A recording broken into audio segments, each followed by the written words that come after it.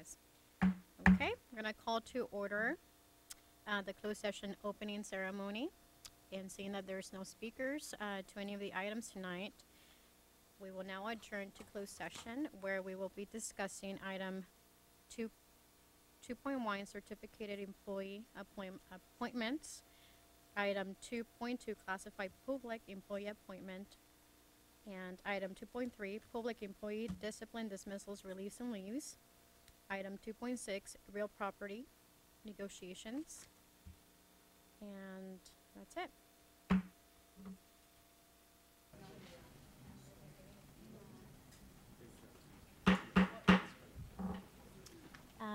Welcome everyone to tonight's meeting.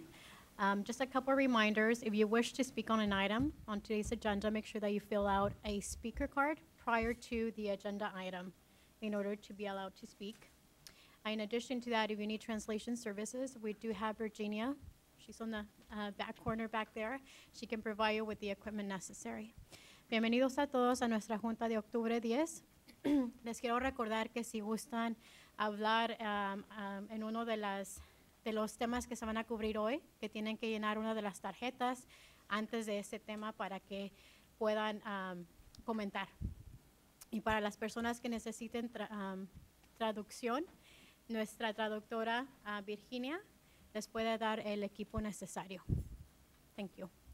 And now we'd like to ask our student board representative to lead us into the Pledge of Allegiance. Pledge allegiance to the flag of the United States of America and to the republic for which it stands, one nation, under God, indivisible, with liberty and justice for all.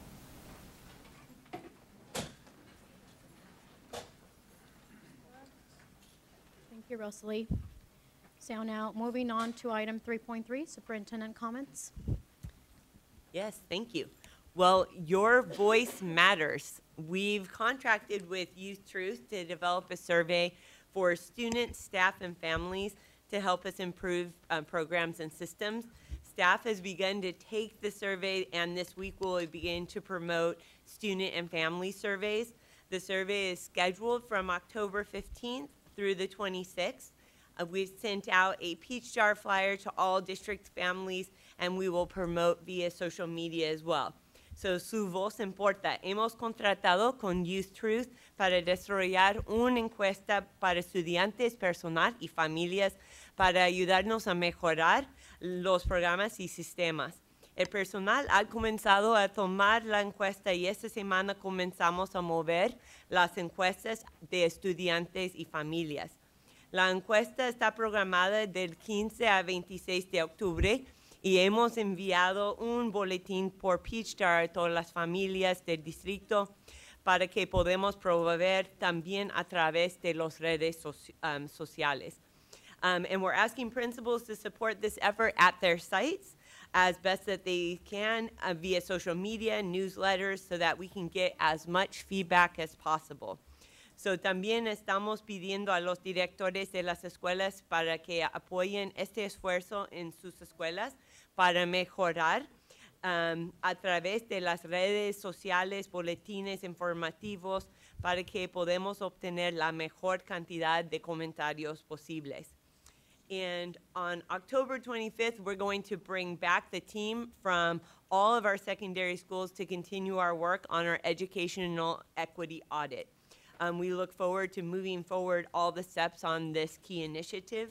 So, el 25 de octubre vamos a traer al grupo de todas las escuelas secundarias para continuar trabajando en el auditorio de igualdad educativo y esperamos de seguir adelante con todas las acciones con esta iniciativa clave. So, thank you very much. Thank you, Michelle. Board comments? Jeff? A week and a half ago now, Kim DeSerpa, Trustee DeSerpa, Trustee DeRose, and I all got the chance to go to the Aptos homecoming game.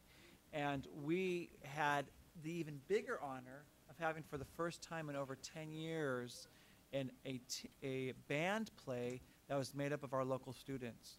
This board has been very has really been, how do I say this, has been really focused on bringing arts back to the schools, because we really feel, I speak for the board, but I think you'll all agree with me, that the arts really do play a pivotal role in helping our students in their education. So it really was a thrill to see money go to such good use. I know the students liked it. I really know the parents liked it, because I'm one of them.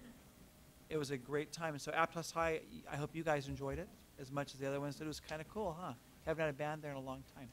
So I want to thank the board. I want to thank Aptos High, and I believe Cesar Chavez had some students there for a great event. I'm looking forward to many more years of that type of success. Thank you. Anyone else? Kim?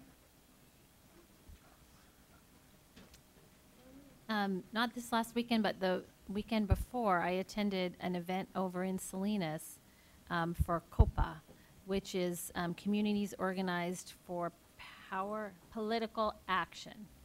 Our superintendent was a featured speaker that day, and how many people, Michelle, do you think were there? Probably like 500 or more. 600 people were there, all from different parishes. This is a faith-based group that brings together parishes from the Tri-County area. And so each parish had multiple people there. So there was like 600 people there that were all organized to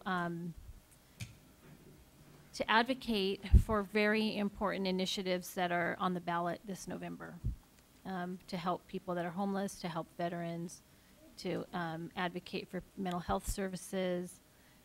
What else? Education. Yeah, I said housing. Yeah, it was a very progressive agenda, I'll put it that way. And I was very pleased that Dr. Rodriguez was there among every other elected dignitary who took the stage and were able to speak. And I was very proud to be there representing Pajaro Valley Unified. Thank you. Anyone else? Just really briefly, I would like to thank PBFT for the invitation to attend their last week's reception. They hosted, excuse me, Tony Thurmond. So it was great to be in a room full of candidates, elected officials, and of course, educators and our unions. Also, our governor just signed AB 2514, which establishes the Pathways to Success Incentive Program in support of the expansion of dual immersion programs. So the 3-year program will award a grant of grant funding up to $300,000 to school districts or COEs. So granted that we're currently trying to expand the dual diversion program at Freedom Elementary School, I want to make sure that our grant writer is already looking into that additional funding that we can possibly get. And I also want to mention that our board president couldn't be here tonight. She's actually at a conference. It's work related, and so she wanted me to relay that information to all of you.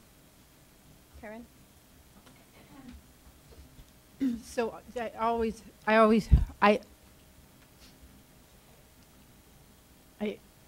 went to the AFT Tony Thurmond event as well. It was really great to be. It was pretty crowded. Lots of people were there, and he spoke really well about the things that he's accomplished for education as an assembly member, which I was pretty impressed about. And I feel good about him. Also, I went to a daycare rally for in the plaza just a couple days ago for daycare workers and their fight for better wages and better support for themselves and parents. Thank you, Karen. Okay, under item 3.5, high school student board representatives. Do we have anyone from Pajaro Valley High School? We'll go ahead and get started with you. Good evening, President. Good evening, Dr. Rodriguez and fellow board members. My name is Daniel Rocha, and I represent Pajaro Valley High School. The start of this month and the last couple of weeks of September have been quite busy for our school academics. The counseling department has worked very hard to make sure that the sophomore class is prepared for the PSCT, which has been taking place this week. Also, our academic counselors have been meeting every day with the senior class to update their college and career path, and also make sure that they're on the right path to graduation. And the College Center has offered various workshops to help seniors apply to colleges and do their FAFSA applications, and they stay after school up to sometimes 6:30 or even 7:30 every Monday and Tuesday. Our athletics, 2 weeks ago, our girls volleyball team played against Baltimore High School and beat them in a 5-set match. For the first time, they beat them in their house. They are currently in 3rd place in the league with even 2 losses. Flopa had a game this Saturday and they came short 2 points. They are extremely determined to possibly be the best team in the league. And our boys and girls soccer team, as well as our basketball teams, have started their conditioning programs to make sure that they are fit. Our activities, ASB planned the first ever pink out games for football and volleyball, and we had over, I think, 85 people attend both games, those being students. It was extremely amazing and it was high energy. We also had a club rush, which was a huge success, and the feminist club actually got over, I think, 75 people signed up for the club. And then just yesterday we had our leadership conference, and that was extremely amazing. We showcased our amazing school spirit, and most importantly, we learned to be amazing leaders for our school. Thank you. Watsonville High School. Do we have Watsonville High School here tonight? Renaissance?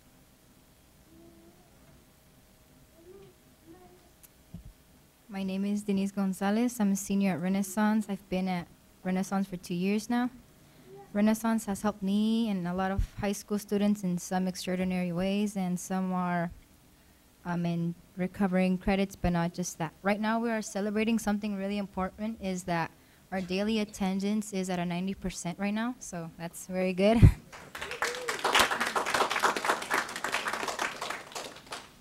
Students prior to attending RHS, their attendance increased by like a 60%, so that's pretty good. Renaissance is not just focused on recovering credits, it's also offering many electives and after-school opportunities, for example, commercial art, digital design and 3D printing, computer science, AG science, woodshop, digital media arts, volleyball, basketball, soccer, girls club, and ping pong. All these activities make Renaissance High School a fantastic place to get motivated.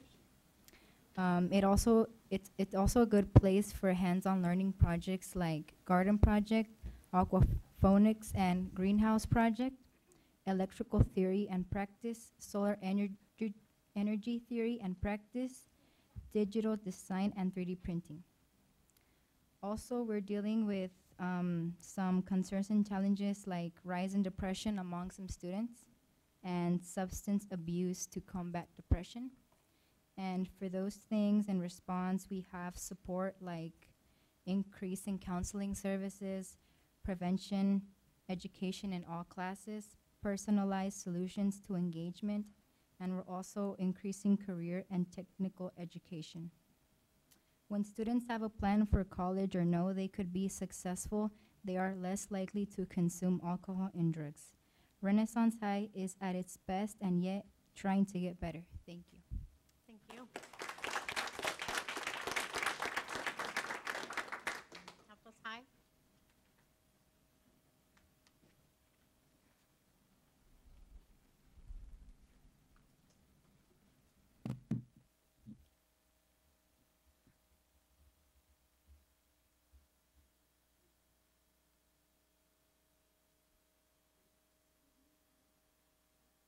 Thank you again for having us here.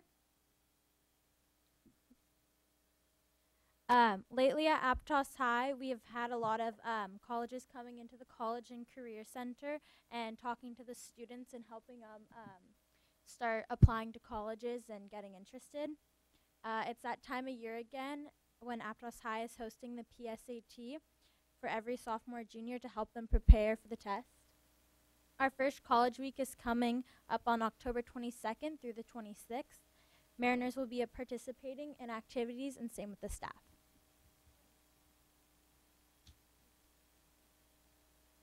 So for arts, our choir presented their annual coffee house concert on October 6th, and the choir did a really good job performing, and they had a lot of fun doing it. The ceramics classes are putting on their annual Empty Bowls fundraiser, where bowls that the students made will be auctioned off to people and helped to serve soup to those in need. And the theater is continuing preparations for their fall musical, The Addams Family, and opening night is Saturday, October 27th. So for activities, we had a successful homecoming week 2 weeks ago, and the seniors took the class cup. Our community service fair will be coming up soon, so students can discover places to volunteer to get community service hours, because every student at Aptos High needs 40 hours in order to graduate. Students who are in sports or in activity are currently selling Drive for School tickets to the community. When someone buys a ticket, they have a chance to win a car or $25,000 in cash. For every ticket a student sells, all funds go to their program. And our football game is currently still undefeated, and 2 weeks ago at our homecoming game, our band performed for the first time. Our girls volleyball team is currently 5-2 in league, and we are continuing to go strong. And then our boys and girls water polo teams are doing well, and our girls are overall 11-4. And our tennis and cross country teams are both doing well. Our cross country team, both boys and girls, ranked high in their Stanford Invitational. Thank you. Yep.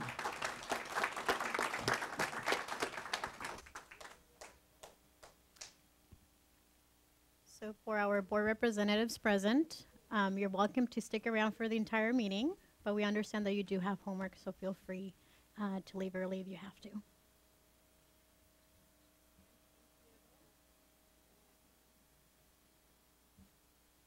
So item 3.6, student recognitions. And I would like to call up Patricia Jasmine Martinez Barrera and her family, along with anyone else who is here to support her.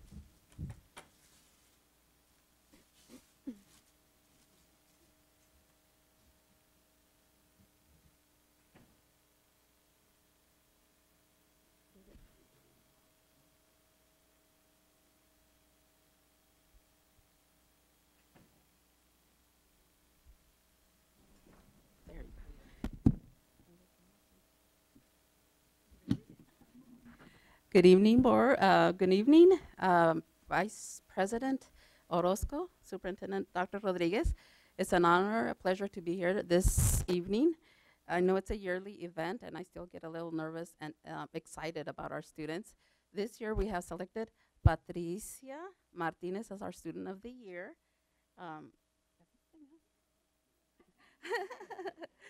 Just a little nervous.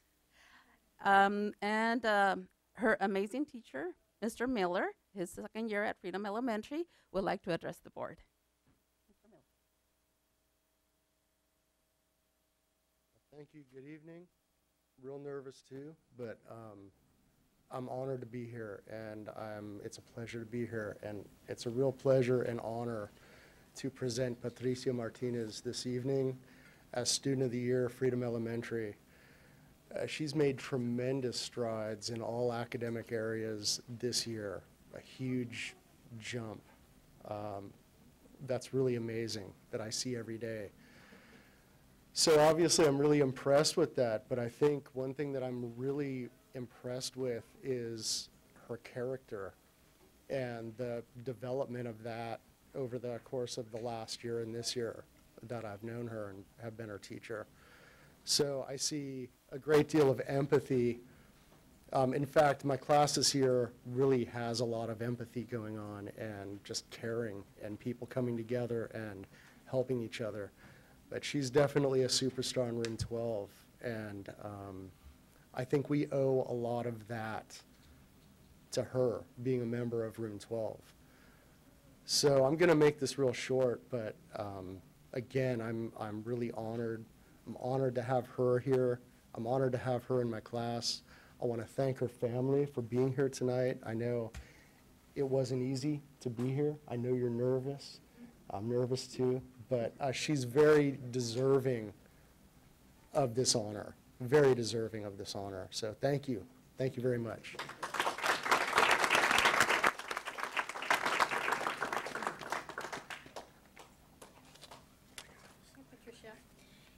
behalf of the Pajaro Valley Unified School District, I want to present you with this certificate of recognition, recognizing your hard work, your perseverance, and from what I was reading on that description, your leadership and compassion towards others. So very much deserving awards and congratulations. Y muchísimas felicidades a ustedes.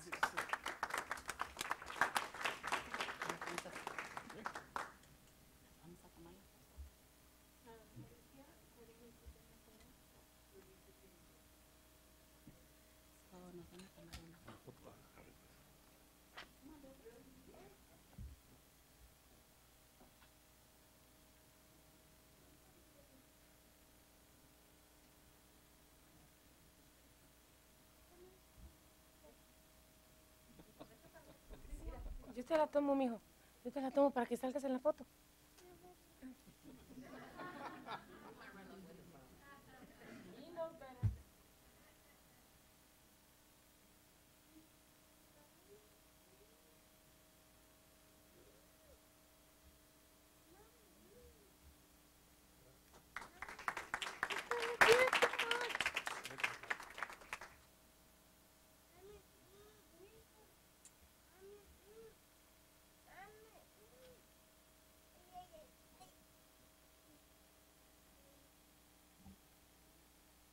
So just bear with me. I'm logging back into my laptop here.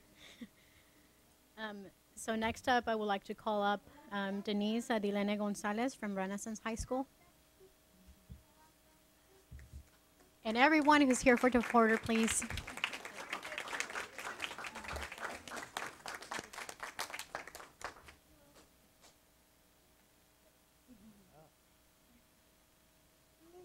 What I'm talking about. All right, I'm Dana Richards. I'm Denise's principal at Renaissance High School. And I'm so excited to see her and her family here tonight. Denise is authentic. She's compassionate. She exemplifies what Renaissance is about, a second chance, a rebirth. She's engaged. She's a bright light in my day when I see her and get a chance to talk to her.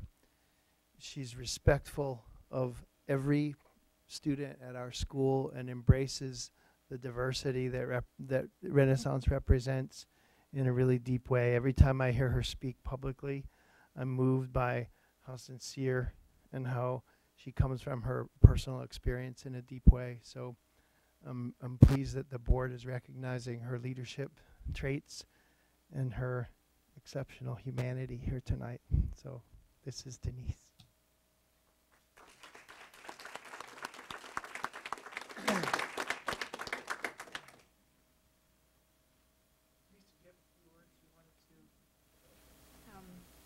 Well, I'm really thankful because you guys acknowledged my experiences at Renaissance and what I'm here for today. I want to thank my principal and my family for being here, and thank you so much. On behalf of the Pajaro Valley Unified School District Board,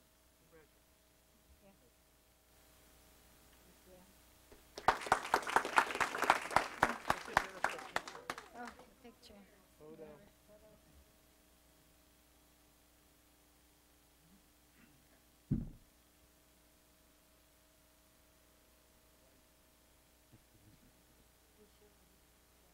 Thank you.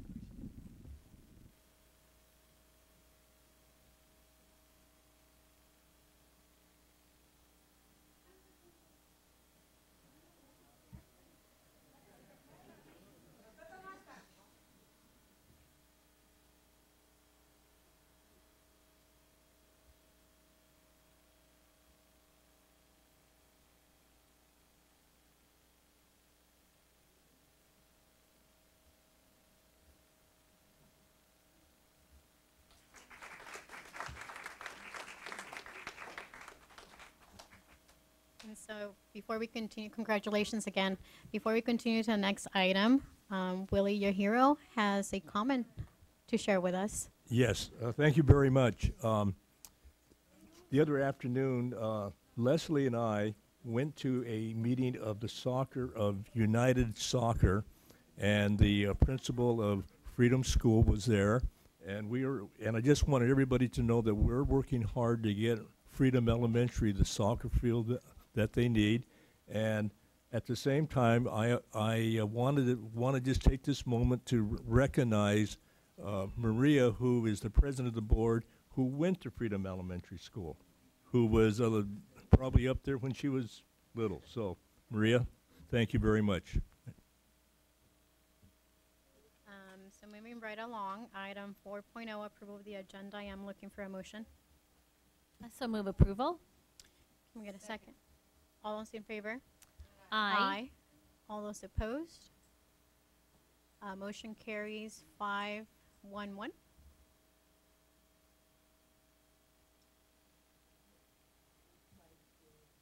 502.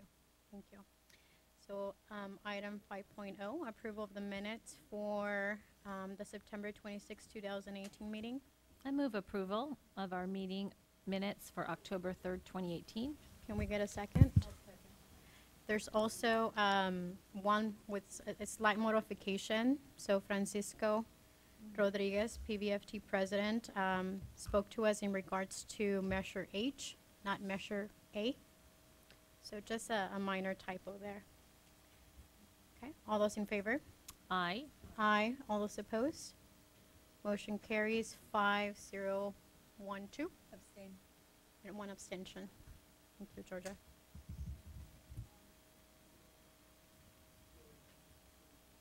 Thank you, Michelle. So item 5.2, approval of the October 3rd, 2018 minutes.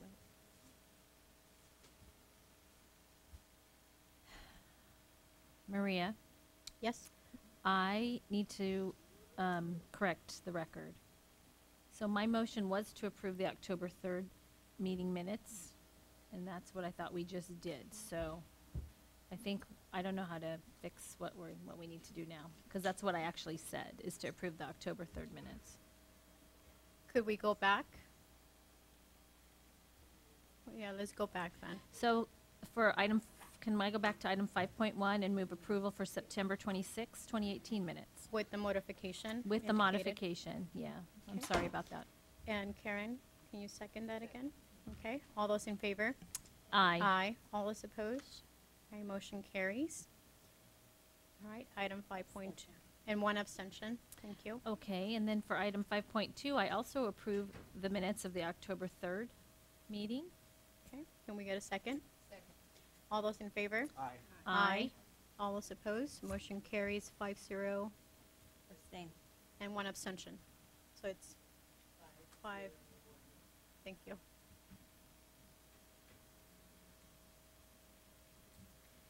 All right, so item 6.1, public comment. So I know we do have one speaker. We do have one speaker here tonight. How do I read this? Mr. Bill Beecher. So Bill, I will be using my phone to time you. So once you hear the alarm, your time's up. Just don't call me. Recently, I gave you, I shared some tales from the campaign trails to give you a little levity. Well, tonight I want to go back and share some more tales from the trails. But it's a feedback that I've gotten from talking to an awful lot of constituents, and it's about math and math performance.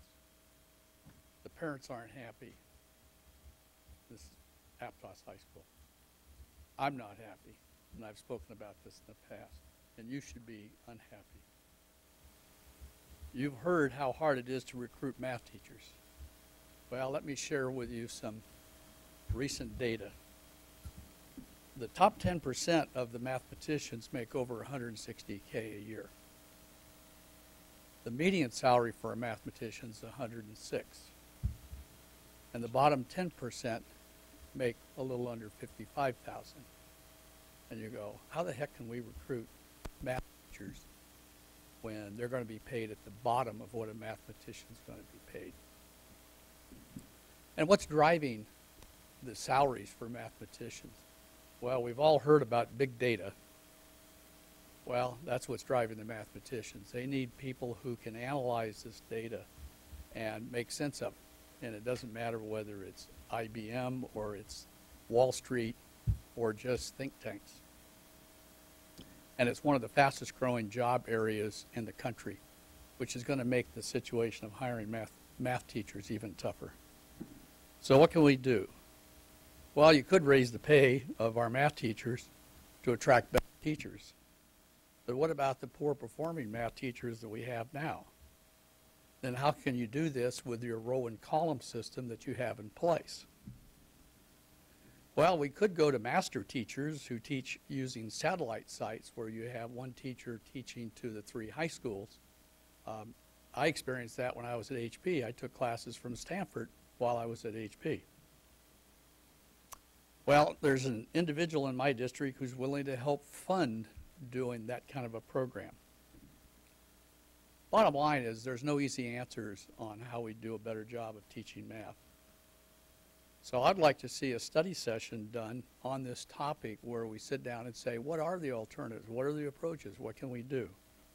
And I'd like to see PVFT and the high school math teachers attend and provide some new and constructive thinking, because what we're doing isn't working. And to use the old Einstein quote, doing the same thing over and over again and expecting a different result is insanity. Thank you. Thank you, Bill. Do we have any other speakers? Okay. Under item 7.0, employee organization comments, do we have PVFT?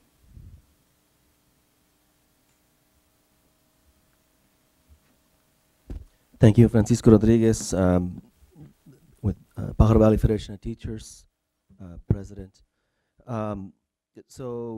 Just wanted to let you know, earlier today we submitted a request for information with regards to information that we need to begin with our negotiations.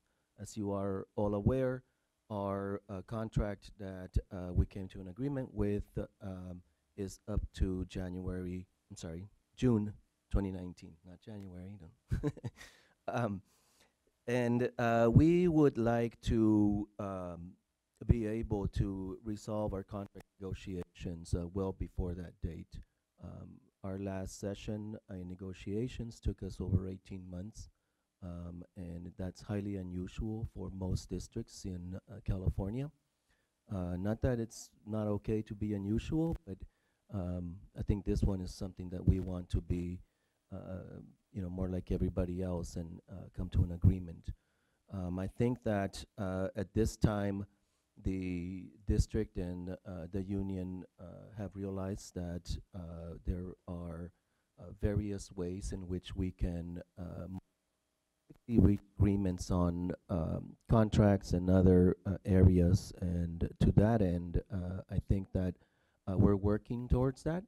And so we are open to listening and working in all capacities.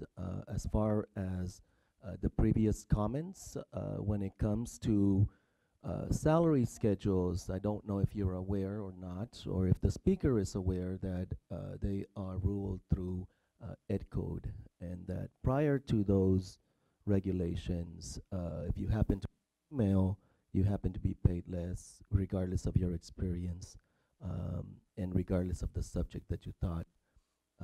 And the current schedules address those types of issues that we had in the past, and that's how we end up with the type of schedule that we have, where you are paid based on your experience, based on your education.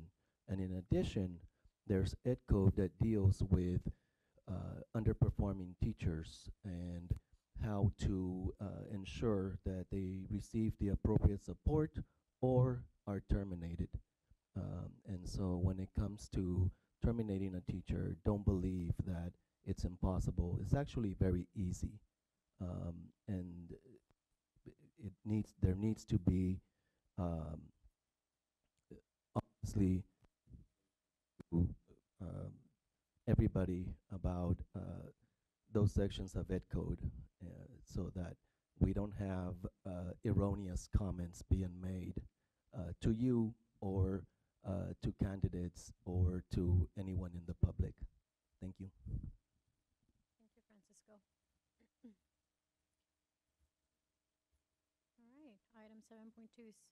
CSEA, BAM, CWA. Okay. So now moving on to action items. Item 8.1, we have Alex subscription for mathematics.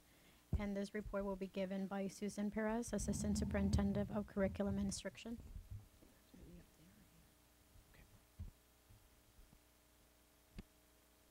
I'm not turning green.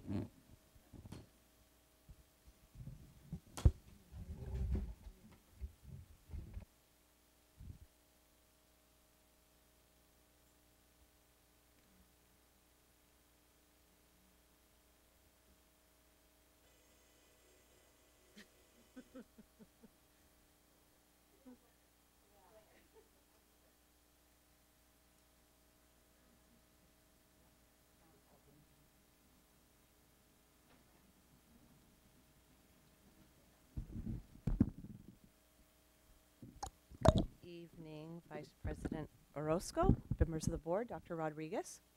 With regards to Alex, we are making an effort this year. We actually did this last year as well on more of a pilot scale to provide additional support at the middle school level, especially around mathematics achievement. Alex is a digital program that we piloted last year at several middle schools to be able to really differentiate instruction, supporting students who were both struggling in mathematics as well as providing instruction to students who were accelerated. Alex is a mathematics, provides courses, and we're using the mathematics courses and through assessment and determining exactly where students are at, providing additional courses at the middle school level to help support students in mathematics using this program.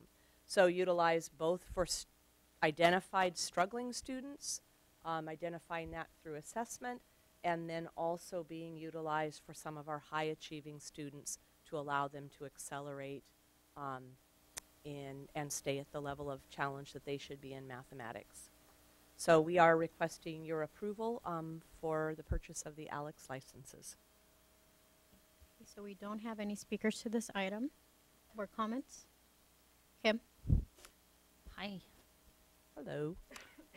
So Susan Perez, what are some of the outcomes so far in the piloted programs that we've been? Last year when we piloted Alex, the outcomes were very good, both for struggling students as well as our accelerated students. That's one of the reasons we wanted to continue and expand that this year. Can you say a little bit more about what that means, really?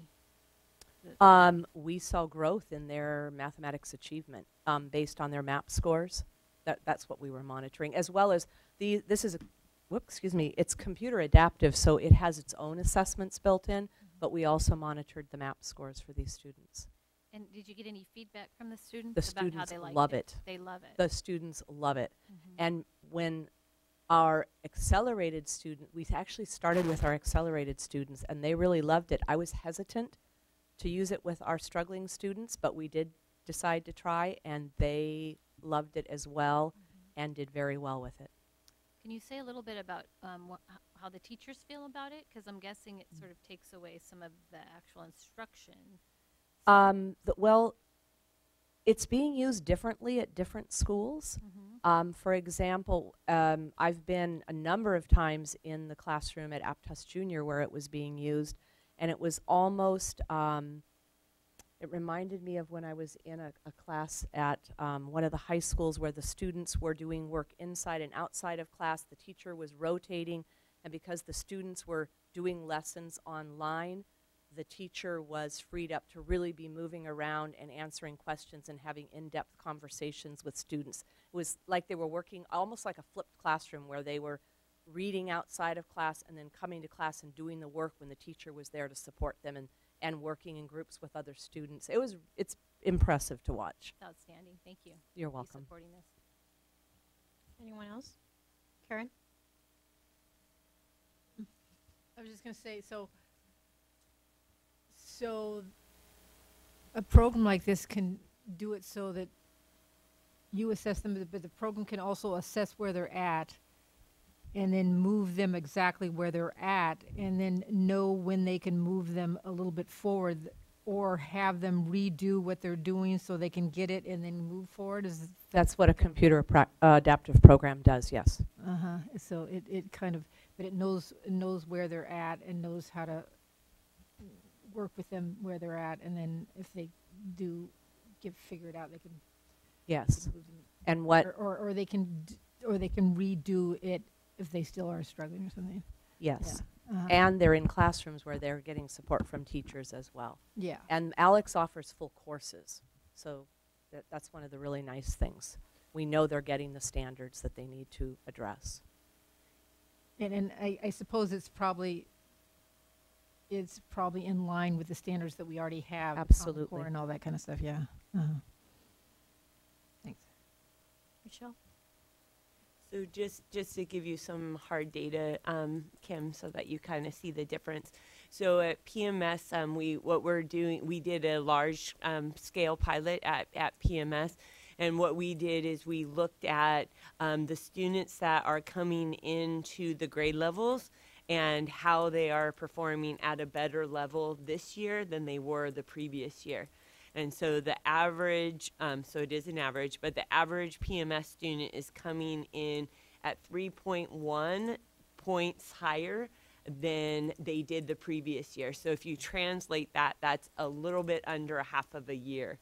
So we have students coming into 7th grade math at a half of a year higher than they had the previous year by going into the program. And so we do feel. Also, I just wanted to note that 8th grade was our largest bump in SBAC scores, and that's where we focused our math instruction, both through the math lab at Aptos Junior and also the pilots that were occurring. I think the most important for me is to address equity issues. So 2 years ago, if you were only in the North Zone, did you have the ability to accelerate? Because we didn't have enough students. We couldn't give a teacher for 2 students, 3 students. And so if you weren't at Aptos Junior, you didn't have that choice. Now we have this very year, we have kids from Rolling Hills, Cesar Chavez, EA Hall, all of them, right? At Lakeview. Did I miss one? I'm sure I did. They'll call me later. They are all now, if you meet the criteria, we have a set criteria. If you meet that criteria, you now go into that accelerated course, regardless of the school that you're in. And so that's very important to Susan and I because it was a major equity issue prior. Anyone else? Yes, Maria? Willie? Susan, the price for this is $9,332. How does that work? Is that just for one school or the No, that's entire for student? all the middle schools that we're using at. And so that's an annual fee? Yes. Okay, so that we're actually going to get a program for all of the students in math throughout the school district for $9,332. This is at the middle school level. That's the cost for having it in grades 6th, 7th, and 8th. Wow, that sounds like a pretty good deal to me. Not bad at all. I'm sorry. Kim? At the schools that have 6th grade, like the elementaries with a 6th grader, can We have it they- there too. Okay. All 6th graders in the district. Well, not all 6th graders are using it. We've identified specific students based on data. But yes, it is available to all schools that have 6th grade through 8th grade. Any other comments? Now I am looking for a motion to approve this item. I'll second. All those in favor? Aye. Aye. All those opposed? Motion carries 601. I'm the next one, so I'll just stay. All right, item 8.2, approve a cheap 3,000 proposal. Okay, thank you. This is another pilot that we started last year and are moving on, recommending that we expand this year. We have in recent years placed a huge emphasis on literacy in our district and really have made great efforts in the primary grades around reading foundational skills with our SIPS reboot and a lot of the work we're doing in grades K through 2. But we also want to make sure that we are supporting our secondary students in reading as well. So we began working with the freshmen or the English teachers, English 1 teachers at Watsonville High School last year to really learn how to differentiate their English classes to better meet the needs of students in class, especially around their reading needs, because as the students get older, if students are struggling, that gap widens, and by the secondary level, you can have students with quite a broad range in terms of their reading ability. And so in the work we're doing with Watsonville High School teachers, they are learning how to differentiate their classrooms by setting up small groups and rotating students through differentiated stations and really meeting the needs based on, again, monitoring data, doing those interim assessments, the formative assessments to determine what the students' needs are.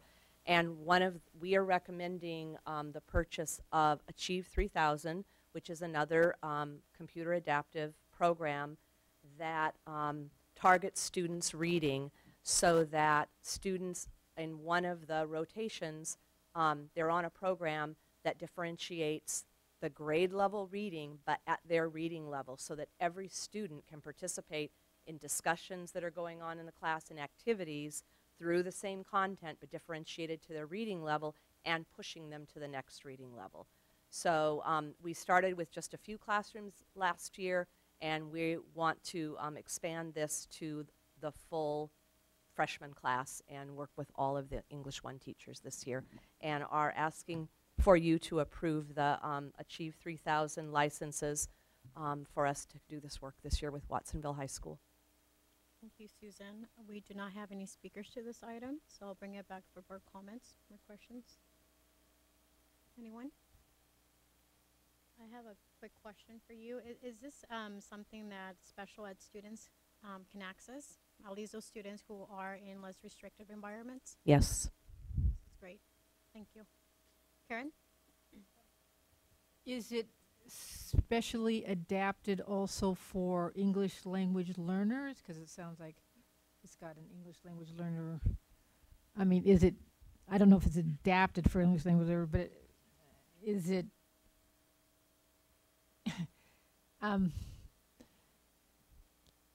can it, well, I don't know how to say this, but is it adapted in such a way that it's very beneficial for English language learners or something? It adapts to students' reading levels. It continually assesses where they're at and addresses their specific skills. But I really want to point out this is used in part of a classroom environment. It's not the sole instruction. Yeah. So the teachers are, what we're working with are the teachers also making sure that the other rotations that they have in the classroom are also supporting the instruction, so the students getting reinforcement. They're getting that reading, they're doing independent work with a group and really learning the collaborative skills, and then having time with a teacher targeting skills as well. So in that combination, yes, it can meet the needs of English learners. Okay. Anyone else? Okay, I'm looking for a motion. I have, oh, sorry, one more question. Did you discuss the pilot outcomes? Like, how are we doing with the current pilot of this? In terms of the data, we only used it with a couple of classrooms last year, and we did see some growth, but we didn't get the rotation in place. Last year, all we did was pilot actually using this program, and this is a secondary version of a program we've used at elementary with great success, and they did see improvement in the reading, but we really want it. We're doing this so that it's part of this rotation, because that's where the power is, in that differentiation and the multiple ways that students are learning in the classroom. So as of this year, we're just beginning it, so we don't have data yet on this year. So last year, just to remind the board, Watsonville High School, this was just with the ninth graders, so it's not reflected in the 8th grade SBAC scores. So I do want to make that point because it was the ninth graders. They were the ones that won the national award for making one of the most progresses in the district. We did, and I'm sorry, so Susan may not get this email. I demand them to give me monthly responses. So they did this very month. We had 96% of those students completed their level set to be on target to make 2 years worth of growth. So 96. So we only had 4%, and we had a total of 722 logins. And so we have all of our students that have logged in and are ready to go. We feel really strongly that we'll continue to see growth, and it will, in several years, it will translate to the 11th grade SBAC scores once they're 11th graders. Thank you. And so I'd like to make a motion to approve. Can we get a second? All those in favor? Aye. Aye. All those opposed? Right, motion carries 601. Good job. Thank you, Susan. Okay, item 8.3, approve appointment of teachers on professional internship permits. Thank you, Jonah? Vice President Orozco. Board Trustees, Dr. Rodriguez. There's still a significant shortage of teachers nationwide, and although our district team assertively engages in a myriad of recruitment activities, the shortages of appropriately credentialed teachers still exist. And similar to other districts, we're submitting for review and approval by our board trustees 2 applications for provisional intern permits to meet our teacher needs, which comply with the requirements of the Commission on Teacher Credentialing.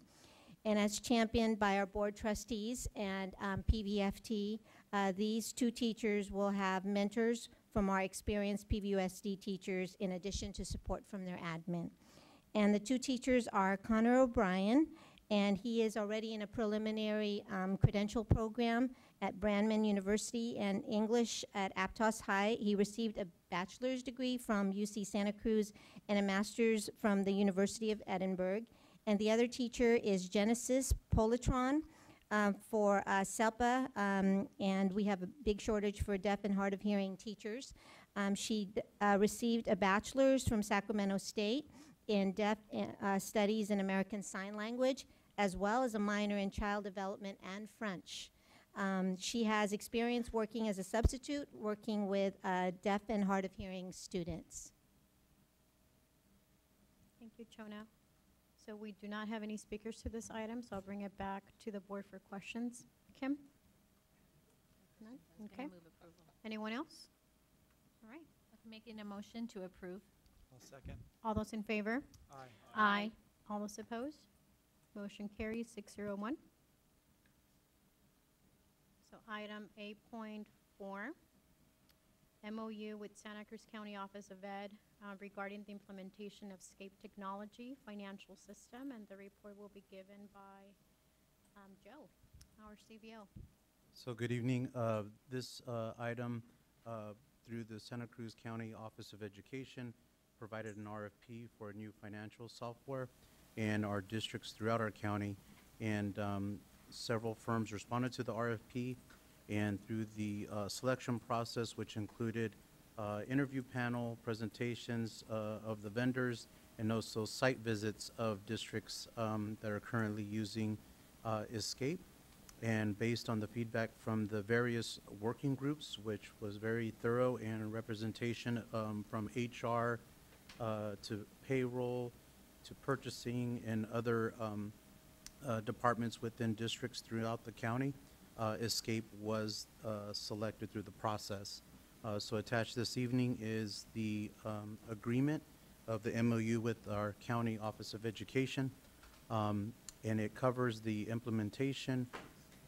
We are trying to do a very thorough transition timeline, and so HR and payroll will be the first portion with the expectation of July 1, 2019, and then shortly thereafter, then our other departments will transition through. This will help us approving this agreement this evening, will help us put in place some of the professional development and training, because it is going to be a process to transition from our current software to Escape. One of the components that we do really enjoy from the system was the position control component, and then the dashboard, which it really enhances our fiscal transparency for departmental budgets, but also transparency to our community. Thank you, Joe. We do not have any speakers. Do we have board comments or questions?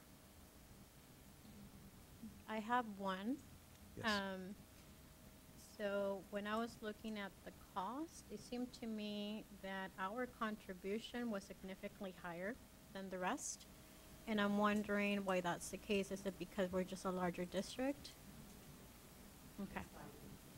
Got it. So correct, it's the size of our district, our ADA, and the components within the size and overall our fair share based on that. Got it. Thank you. You're welcome. So I am looking for a motion. We get a Second. second? All those in favor? Aye. All those opposed?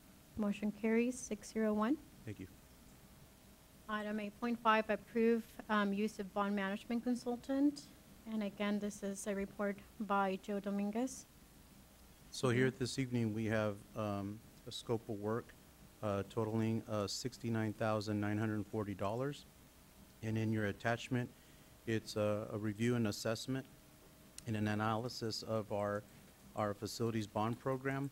And within that is reviewing our current software and projects, scope of work, and overview entirely of our district systems and streamlining of our projects. The other component that Cumming Corporation, not only just the analysis or review of the department, but also to assist the district in negotiations for PV high school football field project, and finalizing negotiations and selection of contractors, or enhancing our pool of contractors. Also included is reviewing, in partnership with our procurement department, is growing our pool of architectural contractors and or additional consultants, such as engineers or other type of facility consultants. So to enhance the pool and also pricing, get a better pricing of firms that we use as a district. Thank you, Joe. You're welcome. There's no speakers to this item. Does the board have any questions or comments? Willie? Thank you. Joe, what,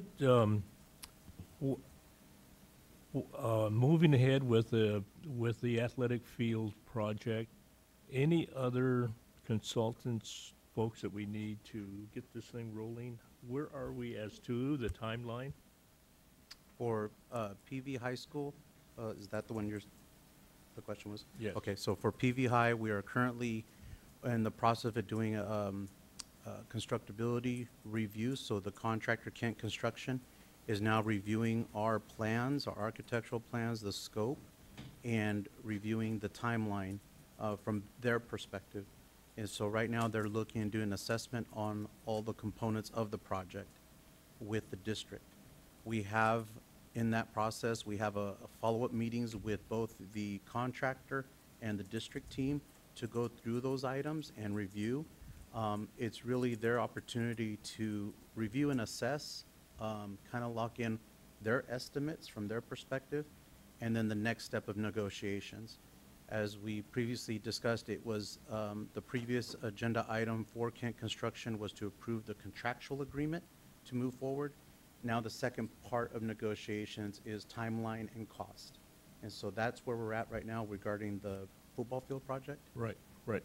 But how did the leaseback contractor bid on all this stuff without knowing what the actual cost, design, architectural features were? Isn't it like reverse? Shouldn't all this stuff been done first and then we go back out for the leaseback? How does this work together? So in the previous presentation, a leaseback allows us to provide, it's a different model. So in traditional design bid build, where that's the you do a hard bid.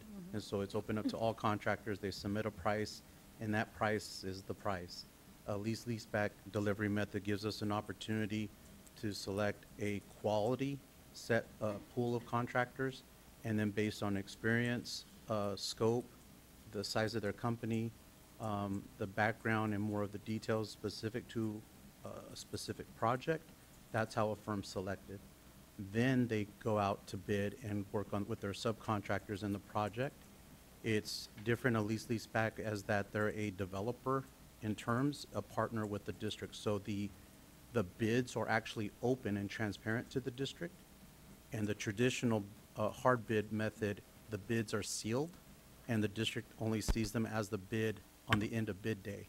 I know, but Joe, if the architectural designs come back different or what we had not expected, and we have the lease leaseback with the set amount, is there any chance that the school district will be left holding the bag at the end where there's not enough money to? So this is a great opportunity. I think one of the strengths of this delivery method is that we get to work it out or hash it out and look at the design plans, the DSA approved plan set, and say, you have, for example, in layman's terms, you have a water line running 100 yards and it's zigzagging and going around this section of building. What would be the cost savings if we went from point A to point B and ran the water line a specific way? And I'm using that as an example. But those are the discussions that are going to go on with the contractor, the architect, and the district team. And so that's what we're finalizing right now. We are hoping that we can provide an additional cost savings based on what the estimates that the architect is providing, Kent Construction. So we're going to work as a team to keep costs within budget and agree if it's over budget, what that dollar amount is, so that as a team we can figure out how to get there.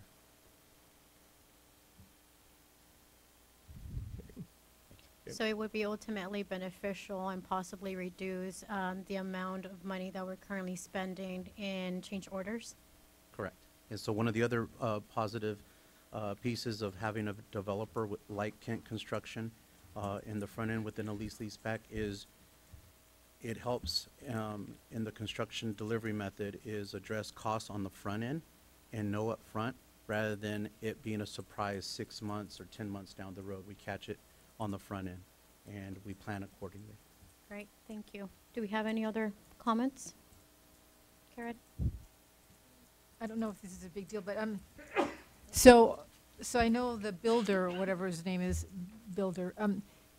he's selecting, he's going to be in charge of selecting the subcontractors, and he brings them back to us to check on, or is this person that the coming construction management, are they going to look at these subcontractors and figure out what the best ones are, what the best price is, but also the best kind of subcontractors? Are they going to do that too? So the Cumming Corporation will assist us in recruiting and getting the word out to build our pool of contractors and or consultants that are needed for projects throughout. But the specific to PV High, yes, they would assist in that. And then, as I mentioned, in the lease-leaseback delivery method, the bids will be open and transparent to the district. So we'll get to see very clearly which ones are the low bids of the various contractors and or the quality of that firm. Inequality, yeah. Mm-hmm. All right, thanks. Thank you. Kim? Hi, Joe. Yes. Good evening. Have you worked with Cumming before? Yes, they have a Yeah. good experience. They have, I worked with them at Oakland Unified, and they assisted Oakland Unified in approximately about the $400 million bond project. Wow. And they definitely assisted in, we had a lease-leaseback delivery method, and we had a traditional design bid build. And there was projects that were already over budget prior to my tenure, and they assisted me getting back some of the projects back in alignment. And I had 5 different construction firms at Oakland, and Cummings was one of those firms. So I also not only built an architectural pool, so instead of having 1 or 2 architects, we had like 6 architects, and we rotated the work around. So same with construction management firms, is I had 5 firms, and we rotated the work throughout. That's great. And so is this scope of work that they do very common to these lease-back projects or programs? The scope of work is very common to get an assessment done on our bond program and kind of do a total review of where we're at and how our projects are funded, or if some of our projects are underfunded. And so really do the big picture and kind of take a look at saying, what are we doing in year 1, year 2, and year 3? And one of the things I really appreciate about this scope is they will be providing an analysis and a report, so findings and recommendations. So really get in within depth within the our program and make recommendations to the district what we need to adjust. And so this will, I feel, will be very helpful for us to move forward as we proceed. So just one of the follow-up questions I have is that we've already expended most of the bond program. We only have don't we only have a third of the money left? Like most of the projects are already completed, with the exception of PB High and some other things that will be happening next summer, I guess. But correct, and we still have barely starting the 3rd issuance. We have not touched that yet. Right. But that's one of the items that we really need to find out is what is the current amount that we have remaining, and what are the amount of projects, and do we have enough to finish? So if there's, say, 50 projects, do we have enough money within our bond program to finish the 50, and or how do we assess and prioritize that? And so I think it's very critical to do a full big picture to make sure that we have enough, and or short term but also long term. How do we position the district? Because the 2012 facility master plan showed that there was a bigger need of our facilities than our bond that we passed. So what does that look like long term? Is that a new bond, and when, et cetera? So that would also be part taken of it. in. Okay, great. Thank you. You're welcome. This is an action item, so I am looking for a motion. Go ahead. I'll make a motion to approve. All those in favor? Aye. All those opposed? Motion carries okay, motion carries 5-1-1. All right. So under report and discussion items, we have item 9.1, California Public School Facility Bonds Initiative Proposition 51 Funding Eligibility Update. And this is also Joe. All right,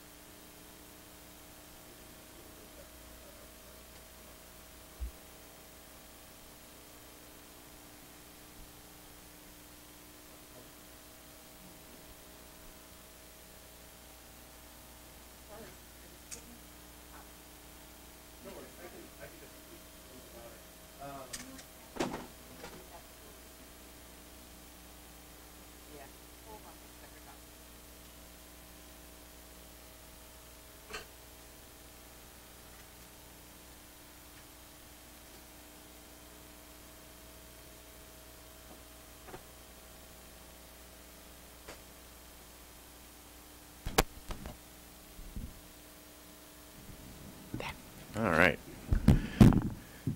I'll start again. Good evening, Vice President, board members, superintendent. My name is Kevin Sullivan. I'm with School Facility Consultants. I am the director of our Planning Services Division. If I can start, I'll just give you a little bit of brief background of our firm. We've been helping districts in the K-12 arena since 1986. Collectively, our staff has assisted districts in obtaining hundreds of millions, quite frankly billions of dollars of state school facility program money since 1998. Prop 51 is probably something that the district's aware of. It was passed in 2016. It sort of ended the drought of school facility funding in the school facility program. We had basically an 8-year drought of state bond authority. The $9 billion total for K-12, it was a $12 billion bond, included $3 billion for community colleges. Of the $9 billion for K-12, it included $3 billion for new construction, $3 billion for modernization, and then $500 million for each for career tech and charter. These two pie charts represent where we stand currently as of the State Allocation Board meeting at the end of last month.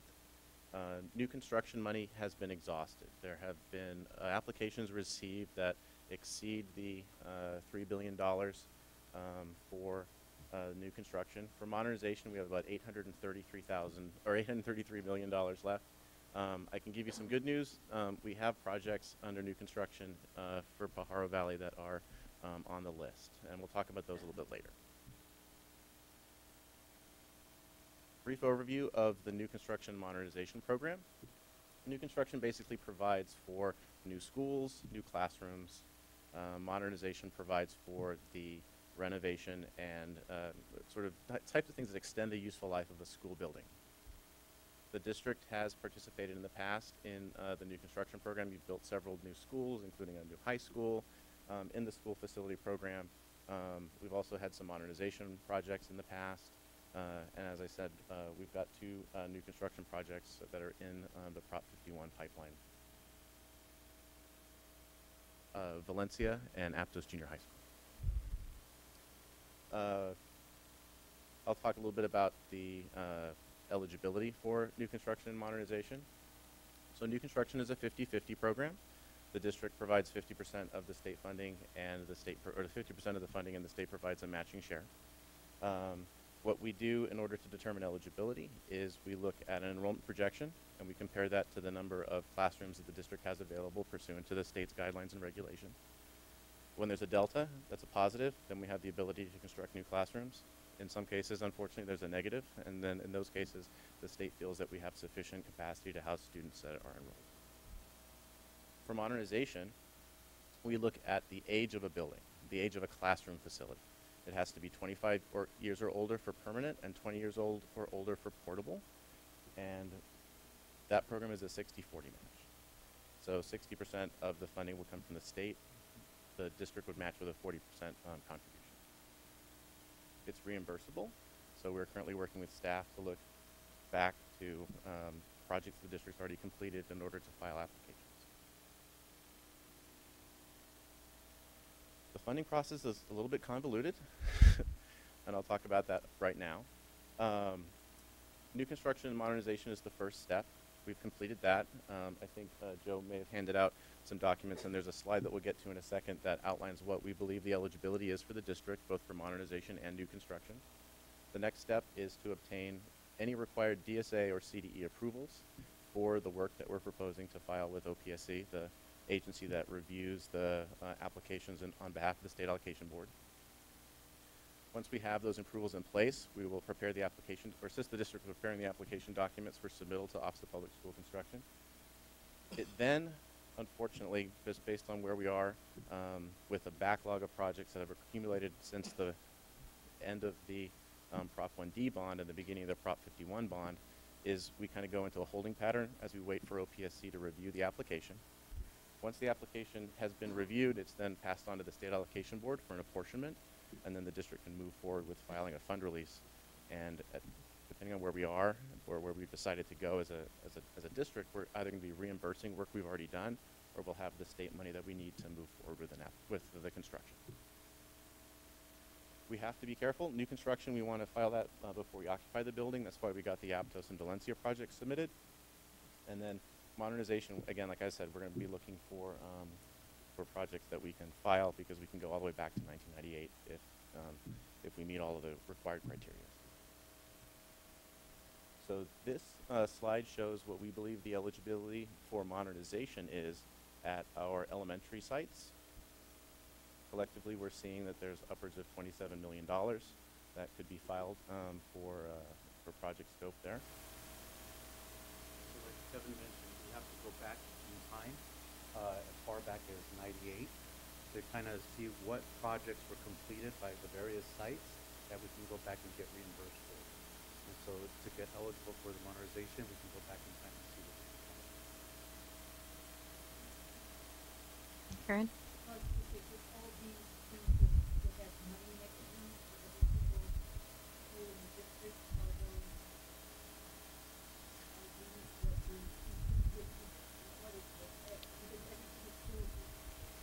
Yeah, so yeah, what you're looking at there is the is our estimated modernization eligibility under 2017-18 CBEDS for each of the campuses in the district. And so there should be numbers there next to each of the campuses. If there's a 0, then it means that that campus isn't old enough at this point. The buildings are not yet 25 or 20 years old in order for us to generate eligibility, or that campus has been modernized with state funds in the last 20 or 25 years. So for example, on the screen you'll see Ansoldo and you'll see Landmark. So those are two new sites that are in focus.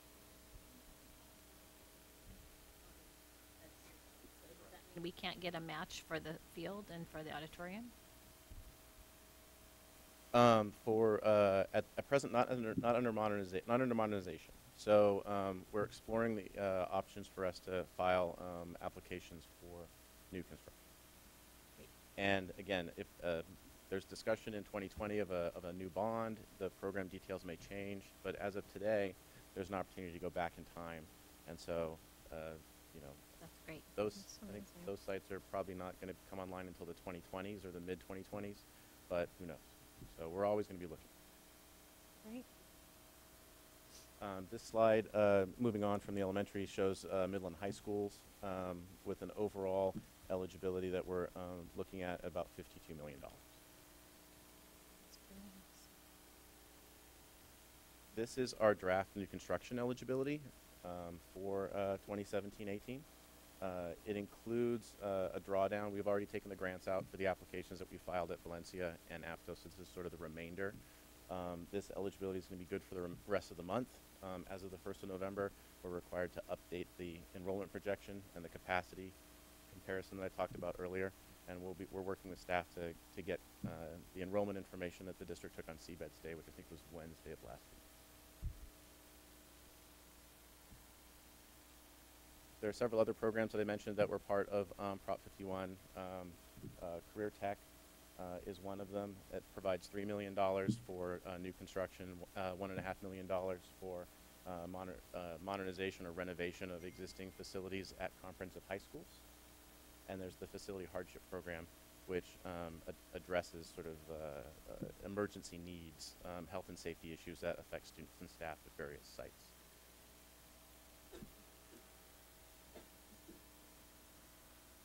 This is sort of the first of my bad news slides. And the reason for that is basically from December of 1998 when the Prop 1A passed and that election was certified to about December of 2008, the program moved along pretty swimmingly. We had some times where we were out of money and applications would be submitted and they would go on what's called an unfunded list. But December of 2008 is basically when the state declared that there was a fiscal crisis. We probably all remember the Great Recession. From that point forward, the state stopped using a revolving fund to assist in making sure that the dollars and cents went out to school districts in a timely manner. They, instead of using the AB 55 loans, which basically took Caltrans bonds and prison bonds and redevelopment bonds and pooled them all together and lumped cash out to school districts as needed, and to and to those other agencies. Some of those agencies would get school bond money. Just basically, it was all pooled together. It was a pooled money investment account. They required, or the state required, that school bonds be sold specifically for the projects for which they were being granted money. That has slowed the process considerably. In addition, from basically 2008 through 2016, we didn't have a bond pass. So there was no statewide bond until we got the voter initiative Prop 51 on the ballot and passed in November of 16. There were several attempts by the legislature to place them on the ballot, but they never really materialized. From currently, so from 2009 to today, we go through what's called the priorities and funding process. So we submit an application. It goes into that sort of, for lack of a better term, bin time at OPSC. When it gets to a point where it can be reviewed and approved by the state allocation board, the district then is also, as an additional step, required to certify that they have the ability either to proceed with the project or that they've already proceeded with the project and can then request a fund release within 90 days. It also limits the ability for the state allocation board and school districts to get money more than about twice a year, whereas before we could do it sort of on a monthly basis. And because of some of these issues, we have basically a $4.7 billion backlog in projects that have yet to be processed through to the state allocation board for approval. It's a little bit difficult to see. I think Joe handed out a slightly larger copy for you guys to review, but this is a cash flow sheet that sort of outlines that $4.7 billion worth of projects. And the top line is when a project was submitted, actually received by the state for review and approval. And then the bottom of the bar chart is the date that our office believes that those, based on empirical evidence and track record of the state, when those projects will receive money from the state.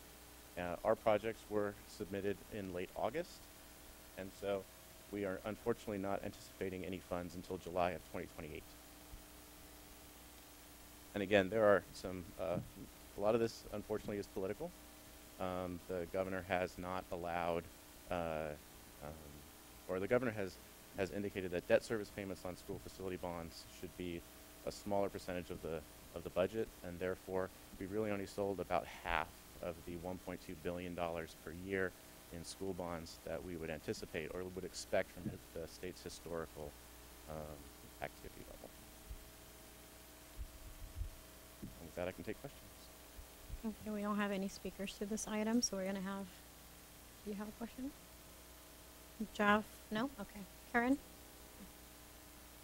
So I just wanted to ask how we might be able to use the career and technical education part of the, I don't know if it's new, what is it? New construction, what is it? Which one is it? Sort of it's its own pot of money. Okay, so in what way, maybe Joe, could we, work with trying to get the career and technical education money for all of our high schools? So for our high schools, what we need to do is, so we're working with school facility consultants for the next round of funding, both for new construction or modernization and CTE, and then also equipment. So there's two buckets of CTE funding, one for the building or modernization or construction, and the second bucket is for equipment.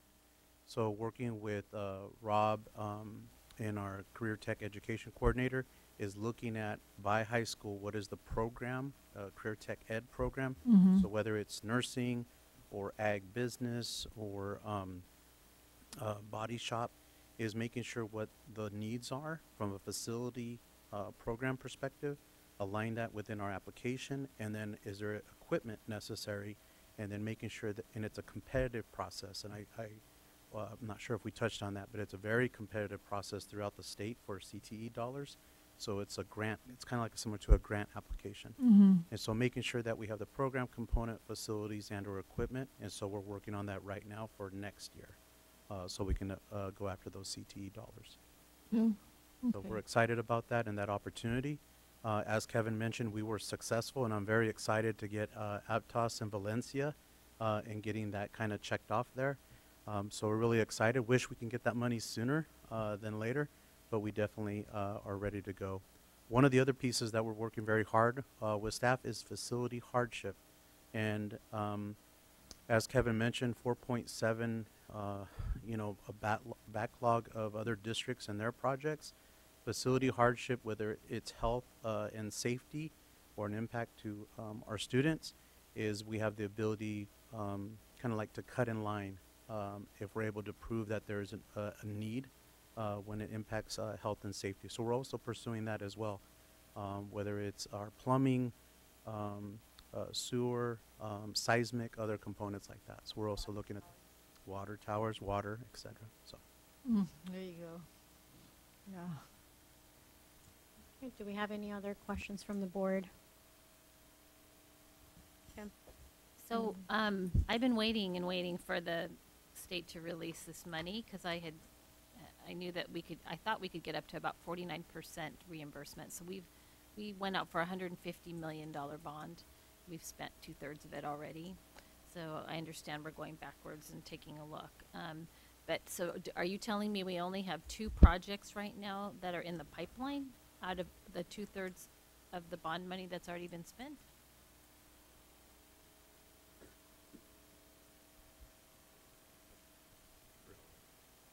All right, so kind of just to re-explain, is the current slide up there, and you have in your portfolio there, is this is what each site is eligible in our modernization eligibility throughout our district. The way the program works is you see the district match, 40% share, to qualify for the state 60% share. And so districts throughout California have to put in a percentage to qualify or obtain the funding from Prop 51. This is the eligibility throughout our district. So what we need to do as a district is look and how I can, with Kevin and our facilities team, is align our financial resources, whether it's a bond program, developer fees, other facilities funding, and how do I come together with the district match so I can get that reimbursement or the state match. And so that's the role and the goal of modernization eligibility. And I hope I explained that. It's still a little confusing, but let me ask another question. What does total grants mean? Like when it says Alianza 857, like what does that mean? The way that the state approaches the modernization eligibility is it's the number of classrooms that are over 25 or 20 years old, and then there's an additional application of the number of students that are attending.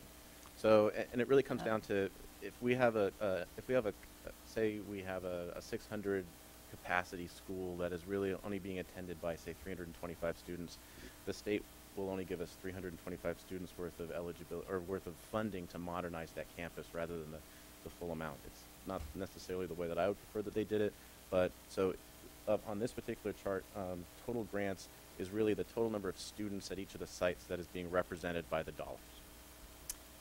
Got it, and that makes better sense. So if there's a $4.7 million backlog, and that's projects that have come forward in that 8-year drought period too and been holding, so that only leaves $2.3 billion for the remainder of the projects that have happened since the issuance in, right, 2016. Yeah, and really the game at the moment is to get modernization projects submitted, and that's what we're working with staff to accomplish. Okay. Yeah, so the timeline that we're, kind of the pressure that we're under now is to get our applications in and get in line. When the funding comes is another question, but we need to get in line first, and that's what we're pushing very hard to do. And do we have any idea when the funding will come? I mean, has any funding been released, actually? Because I had heard that, I mean, there's so many districts waiting and waiting. So if we look at, and I'm really bad with colors, I think it's orange. Yeah. So the 302 and the 253, that's basically the amount of projects that have been apportioned. They have received their dollars from the state, from Prop 51. It's going very, very slowly. A change in administration come January may change that, but at the same time, calls to your Sacramento representatives saying, hey, what's going on with the fact that we're looking at basically a 10-year wait to get money that the voters have approved in 2016 seems like a long time to wait. When we championed this bond program, we were really hoping that the governor would, or somebody would push through a bond program so that we could get matching dollars for our shovel-ready projects. And it was a huge disappointment that it took so long to even get this Prop 51 passed. So I think it would behoove all of us to contact our electeds and try to get some of this unlocked faster. I mean, I've talked to them also, but I think we are all waiting for the administration to change. So we'll see how far we can get. But yeah, we need help getting as much money as possible that we're eligible for. So thank you. Jeff? Well, actually, Kim said it. We're looking at not getting our money until 2028, 10 years from now. So we're running up these bills and no one's paying it. So I think Kim brings up a great point. We need to call people in Sacramento that we may have connections to and say, turn the faucet on.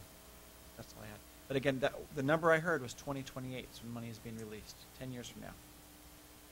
Yeah, July 2028 is our projection for projects. You're very specific about that month. Okay. Excuse me, Willie? Measure L, we knew there was $300 million of need, and we passed the bond at $150 million. So that other 150 need about 5 or 6 years ago is basically there still yet. Aptos High School, the buildings in the back need to get fixed. I'm not sure if they've already been fixed, but isn't that a list of things that we can submit almost right away to get worked on? So it's funded? So to your first part, yes, there is still a larger need than the 150 million within previous of what Measure J completed. Now Measure L and potential future bond. We need to complete a facilities master plan and analysis. What our program need is based on enrollment and the programs that we're doing as a district. So that is something we have to do down the road. The way Prop 51 is set up and other facilities funding is current, past, or current funded projects or completed. And so that's what we're working on right now, to try to go back in time and capture all the funding on the eligibility that the sites qualify for that you have on the map, and making sure that we do that. And also current projects. Any potential projects within the third issuance of our current bond program is making sure it aligns within the various buckets of funding. And so we're also reviewing that piece right now. Is it easier to get modernization money than construction money? At the moment, I'm going to suggest that we focus our efforts. We will be filing as soon as applications are ready to go, but the focus, I think, from a district perspective will be on modernization, because there is still authorization from Prop 51 in modernization, whereas the state has indicated that they've received applications that need a whole new construction. And I had this great question. I forgot what it was. You always have a question. Go ahead. Okay. Any other comments, questions? Willie?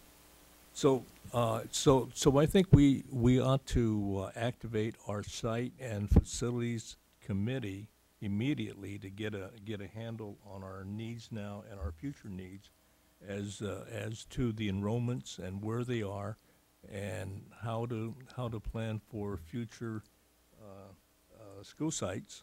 And we talked about this under housing Measure H, and all of those things add together. So I think that we need to reform that committee, and let's start looking.